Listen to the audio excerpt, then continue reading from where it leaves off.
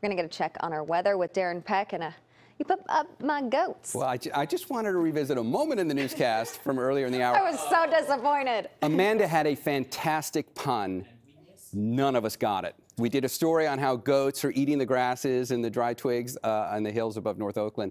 And she said, what a trip.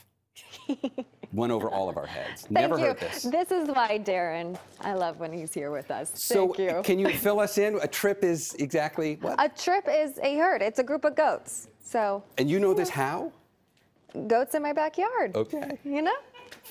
Fire weather. You got to be safe. You use the goats. It's a lot easier than me having to go out there and do it. We learned something new. All right, let's start out with a look from the top of the Salesforce Tower. From this vantage point, you can see the play on this day.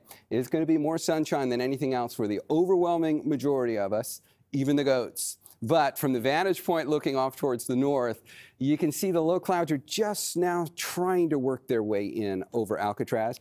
It's got the bridge pretty much sucked in. So right through the Golden Gate, we've got some low clouds, but everybody else is looking at sunshine today. Temperatures out there range in the mid and upper 50s. Current numbers now, we don't go much above the mid to upper 80s for most of our warmest spots today. It's going to be just like the last few days have been. And if you're not keeping track, this is below average. We're going to get another day where the temperatures come in kind of in that sweet spot. Mid 80s in the South Bay. It'll be 79 in San Mateo. We'll see the numbers for our inland valleys in the East Bay warming up into the upper 80s. You've got some 90s coming by Sunday here, or at least more widespread 90s here. But for today and tomorrow, it's going to be a lot like this. Livermore, you'll hit 85. We'll top out at 72 in Alameda. Berkeley goes to 74. San Rafael will hit 85. Santa Rosa goes to 88. And we'll see the temperatures in Mendocino and Lake County holding on to the mid and upper 80s.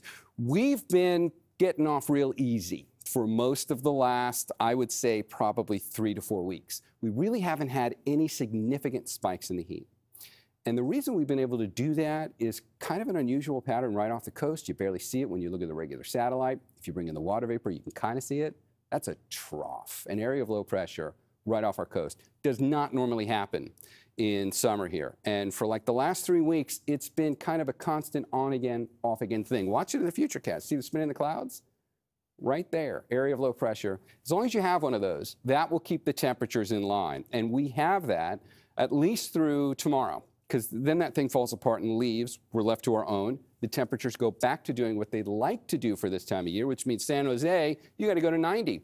But it doesn't last long, because after that, we'll cool back down into the mid 80s going into the middle of next week. See that in the 7-day forecast here as well. Sunday and Monday for those microclimates, low 90s for a couple of days, and then you'll cool back down into the mid 80s.